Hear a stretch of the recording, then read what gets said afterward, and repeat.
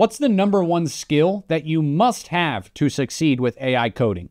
Because most people just hop into fancy tools like Cursor and Claude Code and Replit, shooting from the hip, hoping, praying that the AI gods will just make their dream come true. But that just leaves you with 3 things: broken projects, weeks of life lost, and the endless cycle of constantly rebuilding things from the ground up. Now, as someone that did shoot from the hip and build a $20K a month no-code SaaS, I can tell you it's setting you up for unimaginable pain. So in this video, I'm going to show you the exact framework to avoid that pain altogether and start building apps that are really awesome. And it all starts with the vibe planning pyramid. So here's our beautiful pyramid. So in our first level, we are trying to establish the foundation. And a good way to think about this is the what and the why. And this is where we're going to plan out what exactly are we building and why specifically are we building those pieces. Now, this would be considered bottom-up planning, but the benefit is that we are going to prevent a lot of very painful reworks if we take a lot of time to determine what exactly it is that we're going to build and why. So slightly longer setup, but a lot quicker and less painful path to getting to the end. So if level 1 is the what and the why, level 2 becomes, well, how and where. So this is where, in this section, we're making sure that all of these foundations we built are actually going to come to life in the way that we want them to. Now, once we have our what and our why established and our how and our where, we can move to level 3, which is actually planning out the build itself. Now, we will get to that section and what I include there at the end of the video, so make sure you stay for all 3 of these levels. So we're going to start with level 1, the what and the why. And again, this is the bottom of our pyramid. So let's start with the end in mind. What type of output are we actually looking for in this first planning phase? We want to have a really clear understanding of what we are building and why. What is the core most problem that's being solved? Who is it for? And what is the actual solution for it? And if all of that is there and in place, how would we know that it's actually successful? Meaning, what is the measurable metric that would tell us, hey, someone's actually using my app the way I want it to be used? From there, we want a breakdown of all of the key features inside of our app. So the user stories, the acceptance criteria, how do we know that it's being used effectively and that they're getting the outcome? What do the core UX flows actually look like as someone moves through this thing? And what do the core user journeys actually look like? Meaning, how does someone interact with this thing and make their way from having this problem all the way through a series of steps to solving that problem? Now, all of these things are tied together because the problem is going to inform the features and the overall user experience. And our user journeys are going to tell us, like, well, what does that actually look like? If someone's trying to solve this problem, what does the sequence of events through that experience actually look like? And so all of this gets covered off in our level 1 foundation. And by the way, if you want all of those prompts, I have a free course below where I show you how I went through that entire thing and challenged the language models back and forth to end up with a core finished user experience and feature set.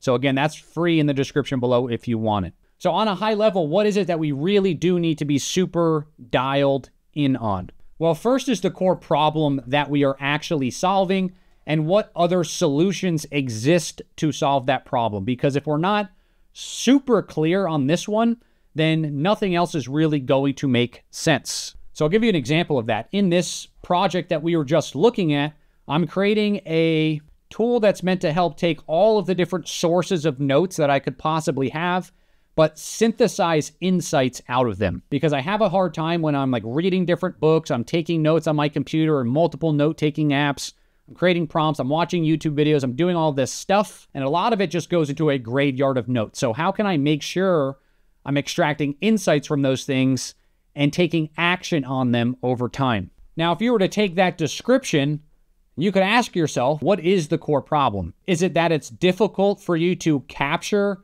notes in all the different places that you are? Is it that it's difficult to bring them all together and see what you were doing at any point in time? Or is it that it's difficult for you to take insights from those things that you can actually do something with? Because depending on which of those three I say is the core problem, my user experience will be widely different. If it's the case that I can't actually capture things effectively, well, then I'm probably building third-party integrations with all of the different note-taking apps I use and trying to merge them together into a single source of truth. But if it's the case that I'm having a hard time synthesizing that stuff, well, then I'm going to have to build some sort of engine powered by a language model that can actually look at all of the different sources of information and do something with it.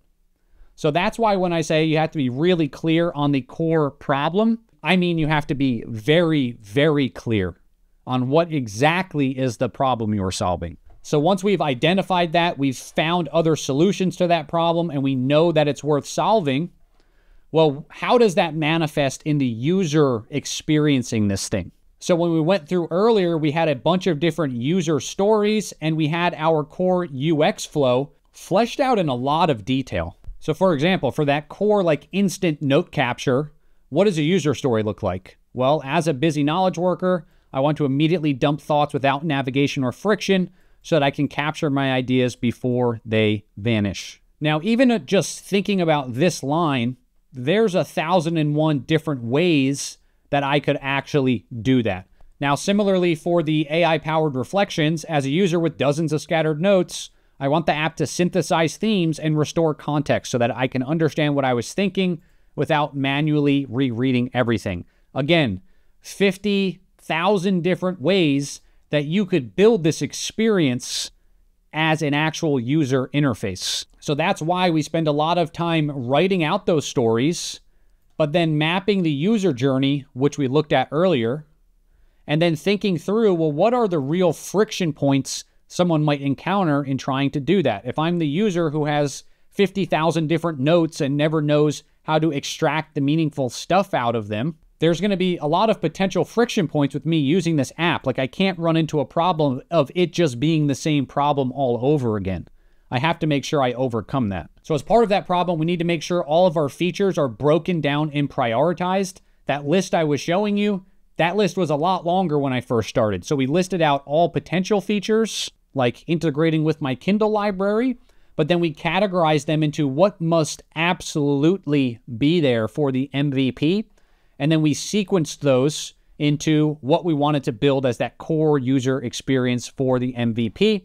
And then what the success criteria looked like, which in this case was that 60% of new users get to their first reflection, meaning they've dumped 10 to 15 notes in there and it synthesizes all of them. And so again, 1,000-foot view for this section. We want to make sure we really understand the problem, that we have all of our features broken down and prioritized, that those features fit into a really sensible UX flow and series of user journeys through those features so that we know what shape they really have, and then how we know that it's successful. And again, if you want to see videos where we go through all of these things live, I have a free course below where you can see it in more detail if that's what you want. But again, the prompts that I use are for free, also in the description below. So again, the next step of this pyramid, if the first step was what are we doing and why, this is the how are we doing it and where should things go. So one of the best places to start is with the actual tech stack. Now again, I have a prompt that you can get below,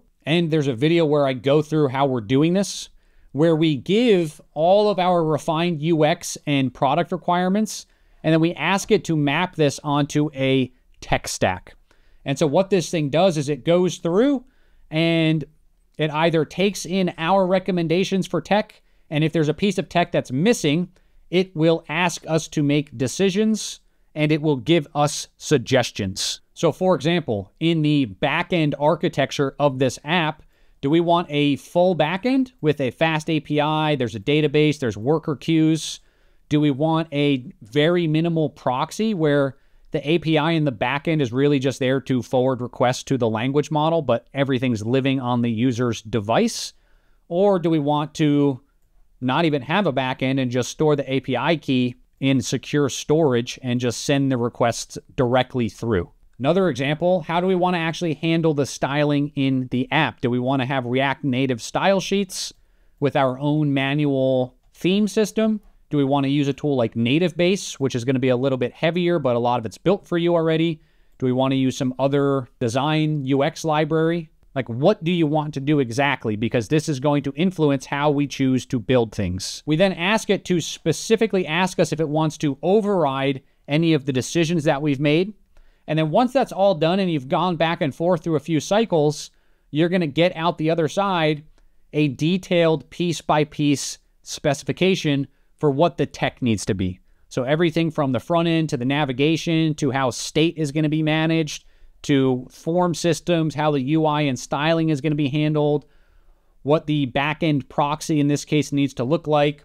All of that stuff is going to be listed out for us. And again, we have this opportunity to go back and forth if we need to, but then all we need to do is pass this into our next stage. So what does that mean? What are all of the data models that we're going to have? So for example, in this note-taking app, I need to store reflections, I need to store notes, I need to store maybe chats if I have chats down the line. All of those are entities that need to have data models behind them and relationships to other pieces of our data. So we need to make sure we have that entirely ironed out. We need to make sure that we understand how the backend is going to function. What are all of the endpoints that we have? What services get invoked when those endpoints are called? What data do they expect in? What data do they send out? How are we going to actually develop this thing and deploy it if we want to put it in other people's hands? And then what I like to leave for last is actually setting up and configuring the user authentication and the permissions and all of that stuff. So how do we do that? So to be clear, this is exactly how we do this. In that level 1, we're outlining all of the features and the user experience. We then go through and we define beforehand what the tech stack is going to look like, and we get our project configured to be ready to build that stack. We then take all of these features and we turn them into epics. Again, I have an entire video where I show exactly how to do that, to go from features to epics, which I will link above this if you want to see how that's done. From there, what we do is we pass each epic into a spec-driven development tool like GitHub Spec Kit, which does all of the heavy lifting in creating the data models in the schema, creating the actual API contracts, configuring the deployment and environment strategy, setting up all of the data models and the auth and permission, again, all based on all of that work we did in the earlier stage. So what we're going to have out the other side if we're using a spec-driven development tool is a really concrete plan that is mostly ready to be executed. So it has all of the core UX and feature specifications. It has all of the back-end data models, API contracts, service layers, all of that specified already. And so then we just need to make sure we execute building it the right way. So how do we do that? Well, we need one epic to make sure our development environment and all of our tech stack is properly set up and configured in our package file so that it's going to actually use that. And then we want to make sure we go through and we start executing these things epic by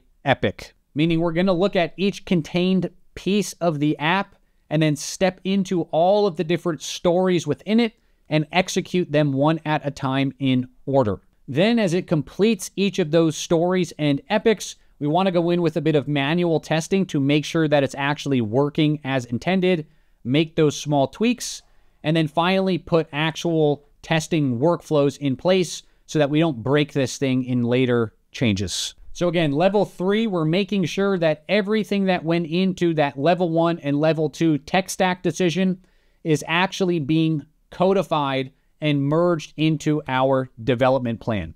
Once that's in place, it's just a matter of using a spec-driven development tool to move through and build the thing. So that's it, guys. The number one skill you need if you want to actually succeed is planning systematically. I used to not do this. I used to hate planning. Now I won't touch even a basic project without it. So we start with our foundations, what we are building and why. Then the architecture, how we're going to actually build that and where things will live and where they interact. And last, we plan the build order. So like I said, I have a course that was just released for free in the group below where we actually go through this in detail for a real project. So remember, you're not losing time planning, you're buying back weeks of your life. Now, if you want to skip the free course and just see a light version of us running this process, I will link a video at the end where I go through this on my YouTube channel. So plan right or build twice. Choice is yours. That is it for this video. I will see you in the next one.